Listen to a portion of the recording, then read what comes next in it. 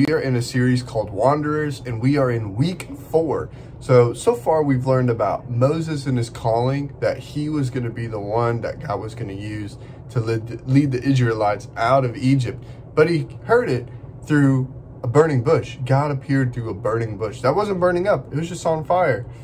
And then Moses did it. God worked through Moses to lead the Israelites out of Egypt. And he used it by sending plagues to Pharaoh. Pharaoh says no. He says, let our people go. No. And then he does. But what the crazy thing was, God separated the sea. He split the sea so they could walk through. And then last week we learned about the 10 Commandments and what the 10 Commandments are and what they teach us to love God and love people. And so today we're continuing our series and our story. And here's our clue for today. Here's our icon for today that will help us learn the lesson. And so the Israelites have traveled out of Egypt. Okay, remember they were in the wilderness, called to Mount Sinai, and they get the 10 Commandments. Well, now they are going to follow God, but they are camping. Okay, this is like wilderness camping. And so think about this. What do you need when you go camping? Maybe fire, maybe water, tissues. You need a bunch of different things. Well, think about this. There's 1 million people. And so here's a picture of 800,000. It's from when the Kansas City Royals won the championship. They had a parade in Kansas City, but it was only 800,000. That means there's 200,000 more people that were there. Like, think about this. How do you go camping with 1 million people? Like, how do you get enough food for 1 million people? How do you get enough water for 1 million people? How much poop is 1 million people? That's a lot of poop. What are you going to do with all that? And how do you get 1 million people from Egypt all the way to the promised land? And so God is not a God of confusion or chaos. He's a God of order. And so he has a plan for them, and he has a plan for us too, that God has a plan for our lives and for how he wants us to do things. And so let's remember back. Abraham had a grandson named Jacob, and Jacob had 12 sons. Well, each of those 12 sons became tribe leaders. Like, maybe if you've been to elementary camp, we have tribes, and like the adult cabin leader would be the tribe leader. And so there's 12 different tribe leaders.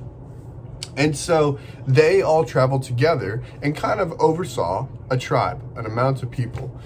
And they also had this thing called the tabernacle. Now, here's a picture of the tabernacle. The tabernacle was a place where God said he would meet with them. It was a very special place, a holy place where people would go to worship God, but only the priest could go inside. And do you guys have to go to church to meet with God?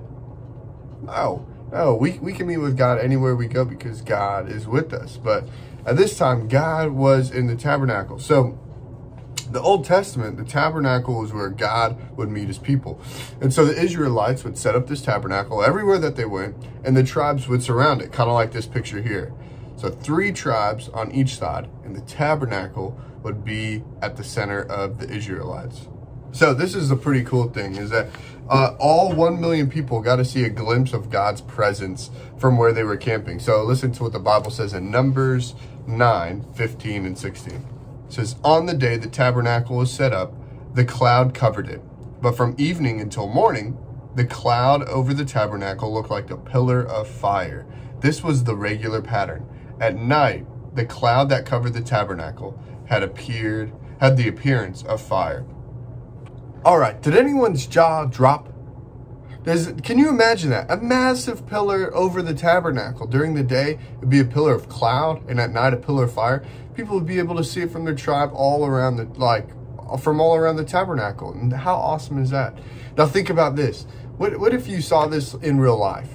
Like maybe our church or your home or your school had a pillar of cloud over it or a pillar of fire. You would be like, what? I can't even believe it. That is crazy. But that is how it was. And they could see him. So you could think, what does this story teach us? Like, it's cool for them, but what about us? Is that God is the same God, and God wants to lead us and lead us with evidence, with doing things.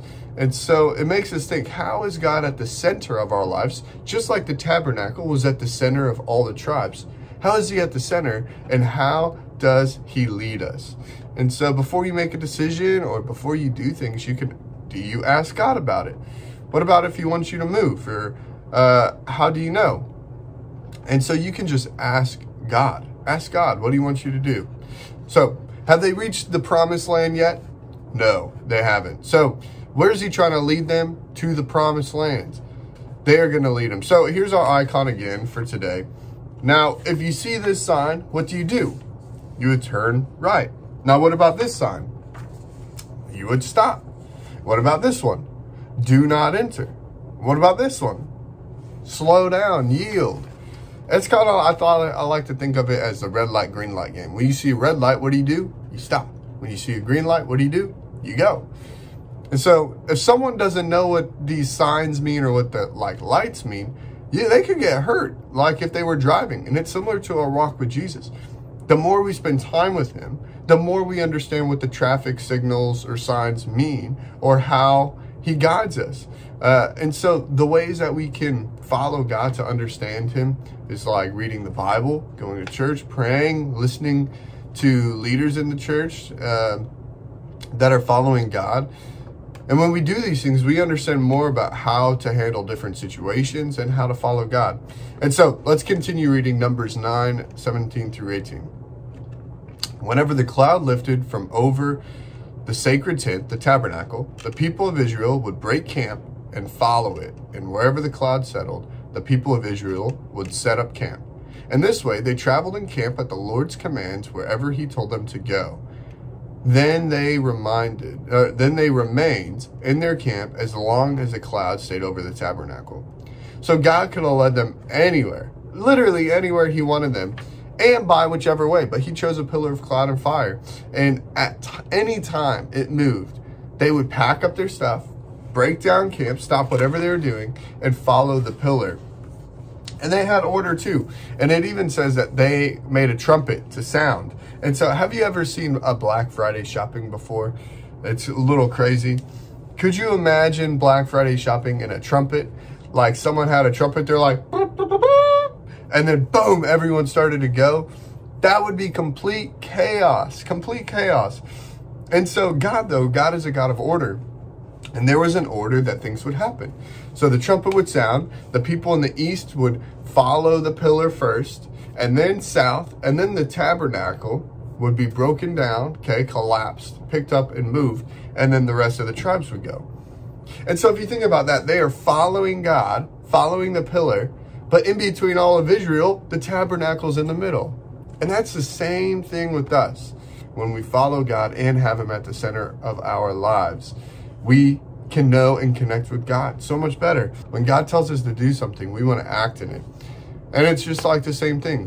Whenever God leads, we want to follow. And if God's stirring something in our heart, we need to look for God to follow him. So I'll close your eyes, and I want you to think of two things. The first is what is in the middle of your heart. What's the thing closest to your heart? And the second is, who are you following?